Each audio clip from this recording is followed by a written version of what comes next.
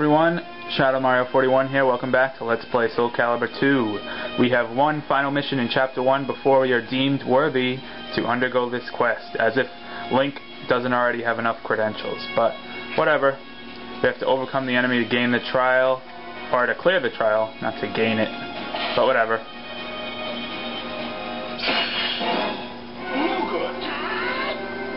A boss battle against Raphael, who in the story mode is Leon, the Emperor.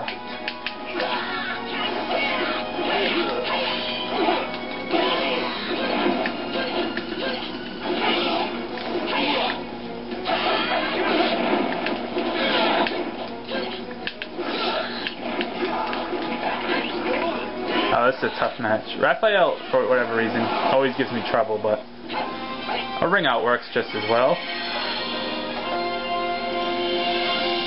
Cleared the chapter, unlocked the feature. Alright, good stuff. Now we can use that in any other game mode, namely versus mode. Pretty good stuff. And the road to chapter 2 has appeared. Here we go. 3 missions in this chapter as well. Let's do it. Chapter 2, the journey begins.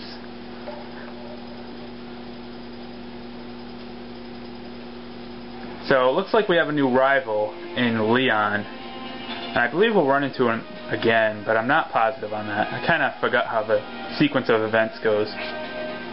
But regardless, we have this mission. This mission can be pretty difficult because it's strictly timed, but we have to land 20 hits on the enemy before the time runs out and survive.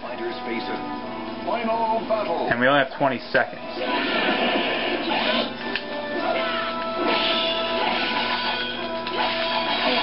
Luckily, Link has that rapid fire attack. That'll allow us to get a lot of strikes in. It's a little cheap by now. There we go, 20. That's all we need to do. But yeah, you'll want to use like a quick hit attack like that. And we classed up. How about that? Nice. We're well on our way to becoming a hero. Already at level 2. That's actually not very good at all, but whatever. The village of Arche. I think it's Arche. I think that's how you pronounce it. But whatever. That's what's next. This mission's actually pretty fun. The objective is to beat the enemy with wind pushing you, and you cannot hold your footing at the edge of the stage. So the trick is to get obviously on this side and just kind of hit the opponent, and don't give him a chance to recover, and he'll just like fly off, kind of like that. Even though that was actually really close. I'm glad I didn't fail that. But yeah, you just want to stay on that side of the opponent. Not very difficult. Just make sure you don't do almost what I just did. But anyway, we're about to go into Minkar Mine. Whenever you see an icon like that on the overworld map, that means it's a dungeon. So dungeons have multiple parts, and they're constructed very similarly to a maze, like Maze Game. Alright, they're not really like Maze Game, but we have to this leads back out, and we don't want to do that. We have to navigate through these rooms to the boss room. Now this is the first dungeon, so it's going to be very short, but these can be very, very long. And yeah, they can be very difficult. It's more so a test of endurance. Also, if you leave a dungeon and enter, you have to redo all of the rooms. Like, you can't enter and then resume to the room you were at if you quit midway. So you pretty much have to go in prepared for a ton of fights. That was pretty cool, huh? Oh, I thought I was going to get perfect. Ow, hopefully I'll survive. Get about perfect. That's right, I win. You actually gain all your experience at the end of a dungeon, so we'll get a pretty big experience boost when we finish it. Like I said though, this is a short dungeon since it's the first one. The fighters face a gruesome quest. Final battle. Against Maxi.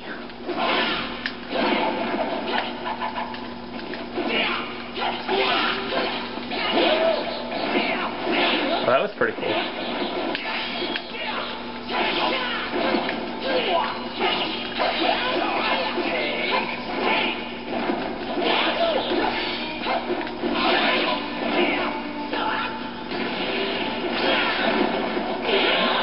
Oh, he killed me.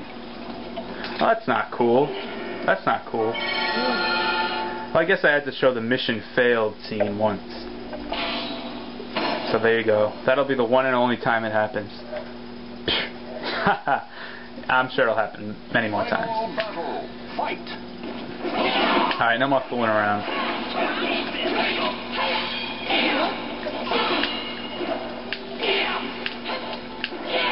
Tried to guard break. I thought he was going to attack there.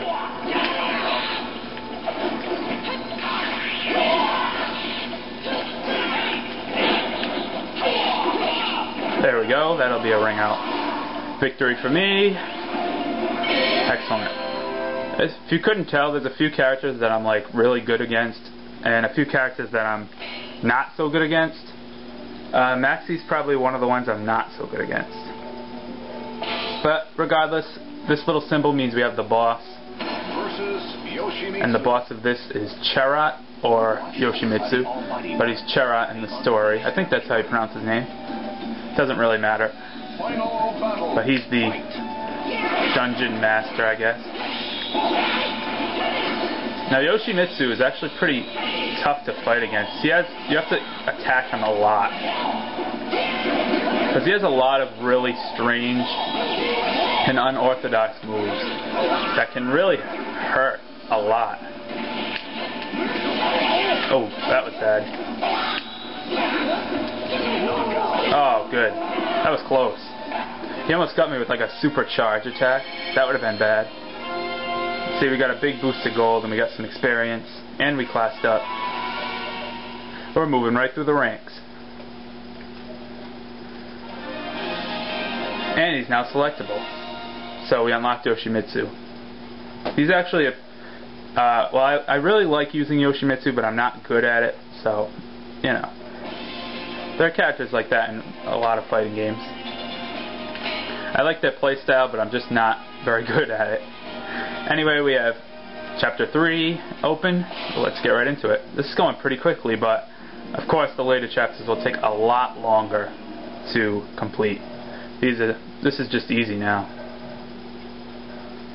So, you see the story right here. I'm trying to skim it over quickly so I can be somewhat informed, but I didn't really do a good job. But regardless, we have this mission right here, the Carnival. And the trick is that we have to defeat the enemy with a ring out, but we cannot hold our footing at the edge of a stage.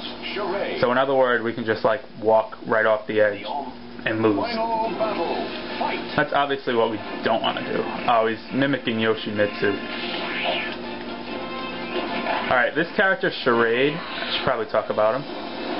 Charade is... Oh, I've got a ring out. Okay. Charade is very much like picking random, except with every fight, he'll change his playstyle. So, like in a best-of-3 match, he would change his playstyle for every match, instead of being the same character every match if you just picked random. So, Charade is essentially random, but a little more interesting, a little more variety. Alright, so we can go either up or down. I think I'm going to go up first, go to the gambling den, and the condition here is that we receive heavy damage if knocked against the ground or a wall, and we encounter Leon again. Lovely. I knew we'd encounter him again. So yeah, the ground or the wall is heavy damage. Look at that. Do you see that? It's actually pretty comical when it doesn't happen to me. Throw him. Yeah, take that. Heavy damage.